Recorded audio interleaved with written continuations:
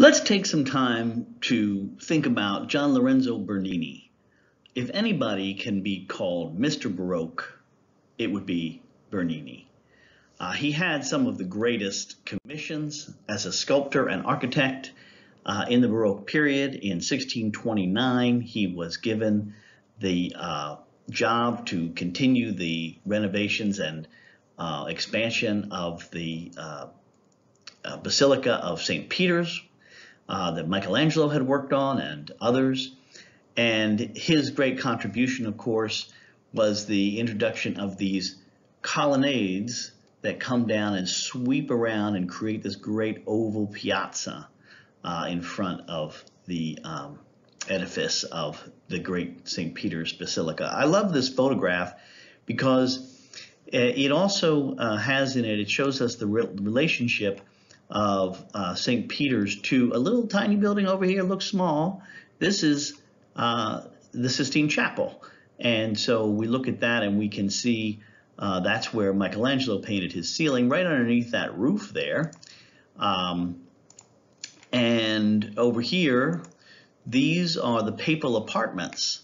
So this is where Raphael painted his School of Athens and these great Renaissance masterpieces right next to each other, right next to the Sistine Chapel. And then over here is the Baroque building that Bernini worked on.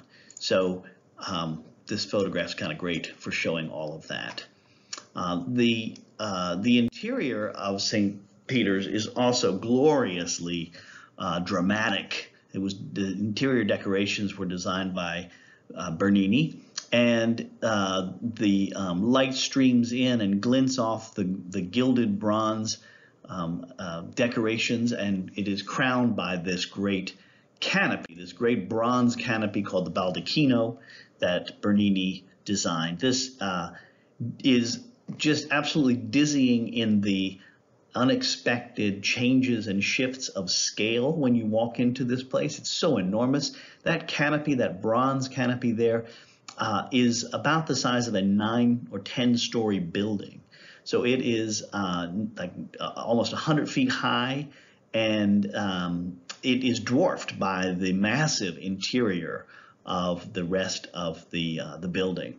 So it gives you a very untethered feeling when you walk through it, because you really lose all sense of spatial relationships. And when you can see it full of people, it looks quite different. So this is how it looks in the middle of Mass. The Pope is up there saying Mass underneath the baldacchino, and you can see him there. And you can see this array of people all around and how it fills up that space. But you know, this is an incredibly impressive feat by Bernini to design all of this. But also we want to remember that he is Mr. Baroque, and what makes him Baroque? We want to think about Baroque art style, and it's a romantic style, very different from the Renaissance, which was its intellectual classical style. When we get to the Baroque in the 1600s, we have this romantic style, and it's full of drama and action and movement, emotion and expression. And that is just fully on display in Bernini's work for certain. And nowhere more so than in his famous David. So it's so interesting that we have these various artists all attempting the subject of David, because it allows us to really compare how their different visions for this biblical hero are portrayed. And so we have Gianlorenzo here giving us his version of David. And it's full of the romanticism of the Baroque style. I like to look at it without all those words on the side, so let's just look at it by itself and give it a chance to just focus our attention on the artwork itself. It's filled with movement and action, and we see that in the crisscrossing dynamic lines of the of David's body. So if we look, for example, and we sort of just follow, we have this wonderful curving arm coming down this way, and this curving sash that's going that way, and it makes a kind of a spiral all the way around, and then his whole back and body is leaning this way. We have this swirling bit of cloth here, and there's all this crisscrossing intersections of movement that make it a very, very dynamic sculpture. So I don't know if I get rid of all these things here. And these things are part of what makes it a Baroque piece.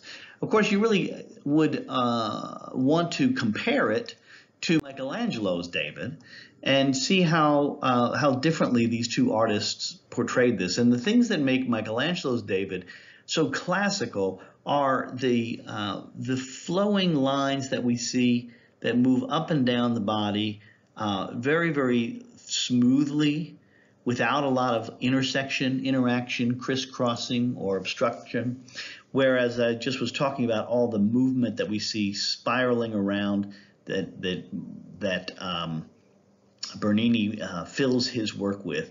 Bernini makes David a coiled spring about to burst into action. And that's another really important point about the differences here, is that Michelangelo presents us with David who is still. He is contemplating, he is thinking, he is not yet acting. But Bernini gives us David in the midst of action, and that you feel that if you blink, you will miss something. He will move, and you'll have missed the action, because that's a Baroque idea of showing the action in the middle of its of it taking place. So there's always an element of split-second timing in Baroque art. It's a matter of a very precise moment when things are happening. In the Renaissance version by Michelangelo, it's timeless. There is no time. Time is standing still for Michelangelo's David. It's a moment outside of time. And while we can say that Michelangelo's David has a look of concentration on his face, it doesn't have the fierce emotional expressiveness of Bernini's face. So we have all of these things that I was talking about: dynamism, drama, action, emotion, expression. All of that stuff is just packed into Bernini's David. In fact, if you walk around, let's see if you walk around Michelangelo's David and walk around the sculpture, from various angles, it really doesn't look all that different, because it is this kind of self-contained unit. And as you walk around the form, you still are taken by the verticality and the languid lines that move us up and down the form. And we look, and no matter which position we're in, we're pretty much seeing very much the same kind of form. But Bernini's David looks like a time-lapse photography as you walk around, and you walk around it, and it seems like it is actually in motion. It looks like these are frames of a movie, that this is an actual action figure, and you get that full movement when you look at this sculpture. So just to look at a couple of other things. One other thing about these sculptures is they're so very different in size. That also contributes to their differences. Michelangelo's David is definitely not a normal human being. He's a supernatural human being. He's 14 feet tall, and you really don't get a sense of how big that is until you really stand under it, because it just towers above mere mortals like you or I. Whereas Bernini's David is actually life size. It's a little more than 5 feet tall, but it's crouching, so it's a little bit reduced, and so it's basically a life size human sculpture. So it's something that you can actually identify with, because it's kind of your size. Whereas, and again, that separates Michelangelo's David, the sort of classical thing where basically classical art is an idea of something, an idea of the subject, whereas Baroque and Romantic art is more trying to be really actual and make you feel connected and make you feel a part of the art. One of my favorite sculptures by Bernini is Apollo and Daphne. I don't want to go into the whole story because I love the story so much I would probably take a long time telling it. But it's just a story of pursuit. And Daphne is trying to escape from Apollo, and Apollo is chasing after her. And at the moment that he catches her, she transforms into a laurel tree. And so this is the actual moment of contact, and you can see that Apollo has got his hands finally around her torso just so that he can feel that underneath his fingertips her flesh is turning into bark, which is beginning to envelop her lower body, and her hair and her fingers are transforming into twigs and sprigs and leaves, and roots are beginning to grow from her toes, and she's going to become rooted to this spot. And it's another example of the moment being so important in Baroque sculpture. It's the actual moment of transformation here. And there's a lot of kind of spiraling, swirling, twisting action happening as well. We're kind of swept up from the foot of the statue all the way through the curve of Daphne's beautiful form, and then we have it counteracted with the arms stretched out behind Apollo. Beautiful sculpture. Another sculpture full of emotion is the Ecstasy of Saint Teresa, which is a tour de force of emotional expressionism. Again, let's look at it without all those distracting captions there. I'll give you a second to look at those. The Ecstasy of Saint Teresa. Saint Teresa was a nun who was given to rapturous visions in which she felt the Holy Spirit pierce her heart like an arrow, as she described it. And there we see the angel visiting Saint Teresa with his golden arrow, about to plunge it into her chest, and she is lying back in an ecstatic expression on her face, and she's transported.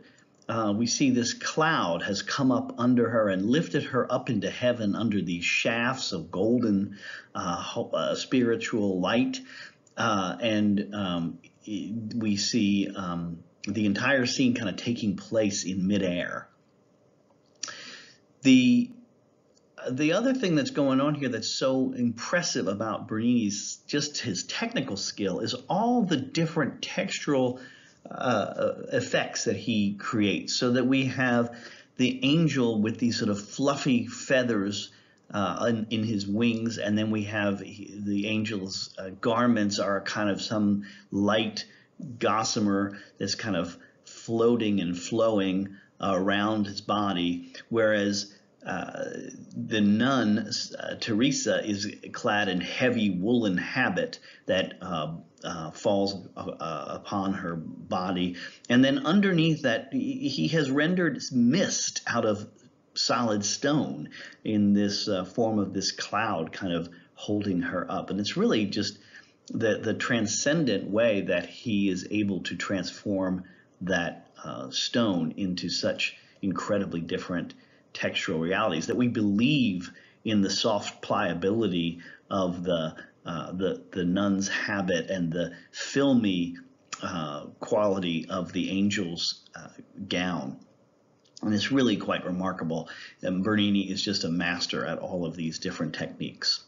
And just to tie it back to the idea of drama, drama was a really it was a growing art form in itself. And what Bernini did in the chapel, in the Cornaro chapel where this is located, he created a kind of a stage set so that it almost looks like a dramatic play. And in fact, to the left and right of the sculpture, there are actually balconies. And the balconies have got people, portraits of people, the Carnaro family, as if they're in box seats watching this event take place. And it's really kind of interesting that he presents it almost as if it is a stage play. We can look and we can see these are portraits of the members of this prestigious family who commissioned this chapel, and they are some paying close attention, some sort of talking with each other, and some maybe checking out the playbill to see who's coming up next on stage. And it's really kind of interesting that he incorporates this very stage set effect for this incredibly dramatic religious moment that's taking place sort of on the main stage.